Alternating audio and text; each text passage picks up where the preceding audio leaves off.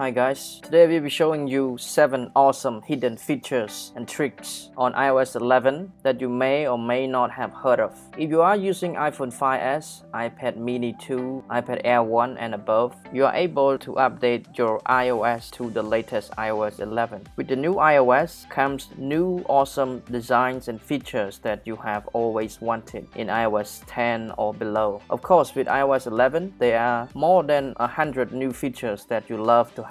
But these 7 cool hidden features and tricks are the best of them all. So without further delay, let's get started. The first hidden feature is the dark mode. As you know that since iPhone 7, Apple has released 2 more colors, the jet black and the matte black. And also with the iPhone 8, Apple also has released the space gray with the glass back. But still, Apple hasn't allowed us to be able to customize our iOS to be black to match with the black iPhone. But with this trick, you are able to turn your iOS into a dark mode. So how can you turn your iOS device into a dark mode? It is simple to do. You just navigate to Settings and you go to General and Accessibility, and at the top section you can see Display Accommodations. Click on that, and again at the top you see the word Invert Colors. Click on it and you can see at the top they say Smart Invert. Just turn it on to activate dark mode. Now your phone is in the dark mode. You see everything else is in the dark mode. So the words are in white color, but the other things are in dark mode, which look really cool. If you go to apps, for example, the App Store here,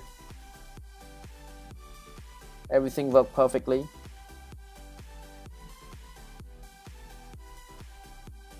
Even Facebook.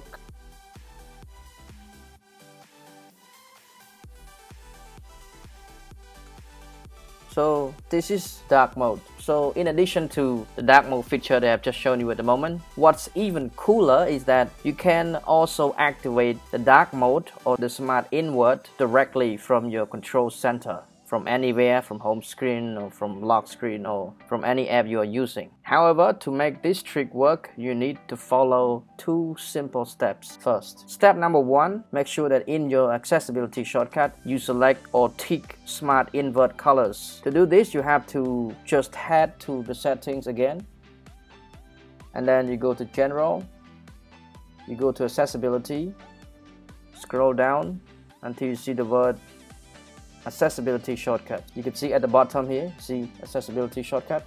Click on that, and then what you have to do is you have to select Smart Invert Colors here. Select it there.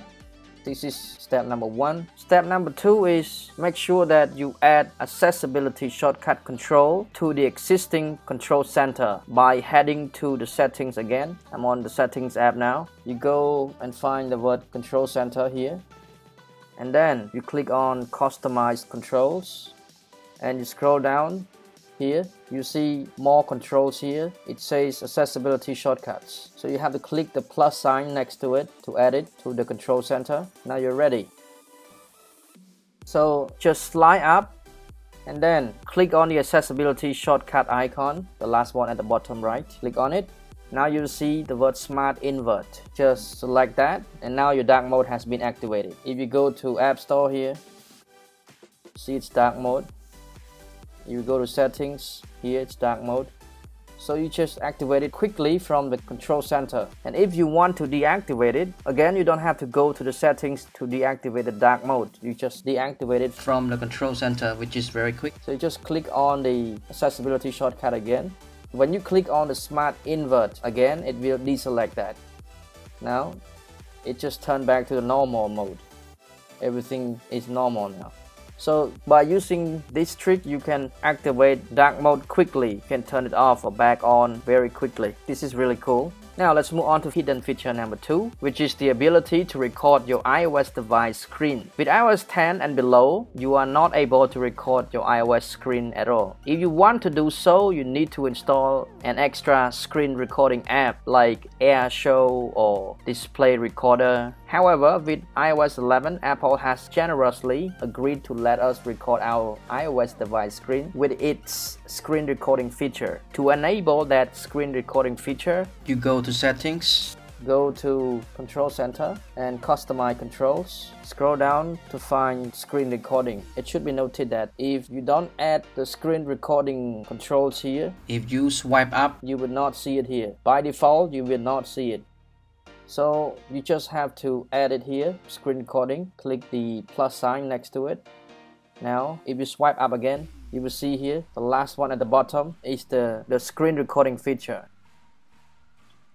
In order to record the screen, just click on it. It will start recording screen. Let's say I want to record my screen. Just click on this. It shows the countdown time and it start recording. If you want to get more options, you have to first click on the recording icon and it will show you more options. As you can see, below the word start recording, it says microphone audio off. So this one is basically the voiceover. If you want to include your voice as well while you're recording your iOS device screen, you can turn that on or off. So if you want to stop recording, you just click there and it will stop recording. And it will save the recording file directly into your Photos app. Unfortunately, because right now I am recording my screen using another app to show you here, that's why my screen recording feature doesn't work, but I can guarantee you that after you add this feature, you will be able to record your screen easily. So this is hidden feature number 2. Let's move on to hidden feature number 3. So the hidden feature number 3 is the ability to scan documents with your iOS device without the need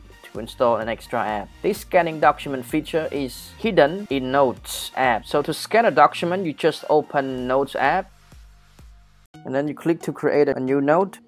And at the bottom, you can see above the keyboard, you will see the plus sign. Click on there. And now you see at the top, it says scan documents. Click on it. I have a document here. And if you're done, you click save. It will save your document here on your note. And also, you can share this scanned document as well with your friend by clicking here. And you can send through message or mail or through AirDrop as well, which is really cool. Let's move on to another feature, feature number 4, which is the ability to scan QR code using just your camera app. It should be noted that in iOS 10 or below, you are not able to scan QR code using your camera app at all. If you want to do so, you need to install an extra QR code app to scan. But now, with iOS 11, you can use your camera app to scan any QR code quickly without the need of an extra app. So let's say I have this website, the QR code generator. So let's say I type something here. This website is very cool. Just type any text you want to. It will generate a QR code for that text for you. For example, I say this is a QR code testing. So whatever you type, it will generate a QR code right here for you. You can download that to share with your friend or whatever. Like I said earlier, you can use your built-in camera app to scan the QR code without the need of an extra app. So you just open the camera app. And as you can see, it just scanned quickly. And at the top you can see it shows this is the QR code testing. Let me try to type something else, like congratulations, you won $10 million. Okay, now open your camera app again. As you can see, it just scanned quickly. It says congratulations, you won $10 million. This is hidden feature number 4. Let's move on to hidden feature number 5, which is the ability to convert any internet web page on Safari into a PDF file. In the past, this feature only existed on your Mac OS, but now Apple also brings it to the iOS devices. To create a PDF file from a web page, just open Safari and go to any website that you like to create a PDF file of. Like right now I'm on apple.com. Then click the share icon at the bottom. Then scroll to the right until you see a feature called Create PDF. Click on that and then you click Done. You can also make changes as well. If you want to highlight or anything, you can make some changes to it as well with this feature here. But if you don't, just click Done here and it asks you to save or delete the PDF. Just click Save File To. It will be automatically saved to the File app and you have a chance to select where you want to save it. So you can save on the iCloud Drive or on the Google Drive. It's your choice. Let's say I want to save on my iCloud Drive. Click Add and it's done. If you go to my Files app, click on the iCloud Drive and you can see the last one here.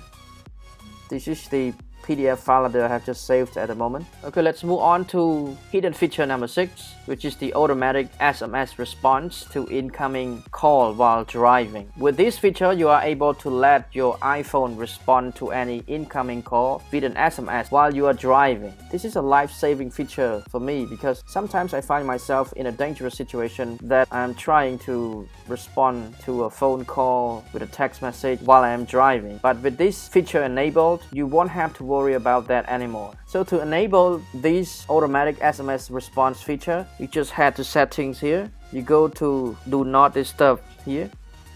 Click on it, scroll down, and at the bottom you can see they have auto reply to and auto reply. So for auto reply here, this one is the message that you want it to send to any incoming call. So you can make changes to it by yourself to the way you want it to be. When you're done, at the top here, you can also have the option to select those whom you want the auto reply to send to. So click on there, here. You can select none, no one, or recent, or favorites, or all contacts. So to me, I would select all contacts, but you may select your favorites or whatever. It's up to you. And then once there is incoming call and the iPhone detects that you're driving, it will automatically send a message to that person to let them know that you are driving. Okay, let's move on to the last hidden feature of this video, which is the ability to activate app switcher on your iPhone without using the double click on the home button. To make this trick works, you need to follow 2 steps. Step number 1, you have to head to settings, general, accessibility, and then look for the word assistive touch here. And then the second one from the top, you can see they say customize top level menu. Click on that, and now you will see these icons here. What you have to do is you have to remove 5 of it and leave 1 behind. Just click minus here, it will remove the icon one by one. So minus, you start removing all the icon one by one. And now you have 1 left. What you have to do is click on the last icon you have. They say custom. Click on that. And now they allow you to change the function of that icon. And what you have to do is you have to select on the word multitasking here. Click done. Now you head back. Now step number 2 is you have to go to settings again. Now we are in settings. You go to general again and then accessibility. But this time you have to scroll down to the bottom and you will see the word accessibility shortcut. Click on that. And make sure that you also tick or select on the assistive touch as you did before on the smart invert colors. So at the top here you see assistive touch, tick on that. Now you're ready. So you just swipe up the control center and then you click on the accessibility shortcut here, and now you have 2 choices. You have to select the assistive touch. Now your assistive touch is active. Just click on it. It will activate app switcher or multitasking. Let me show you here. Just click on it. See, it activates the app switcher without you having to double click on the home button.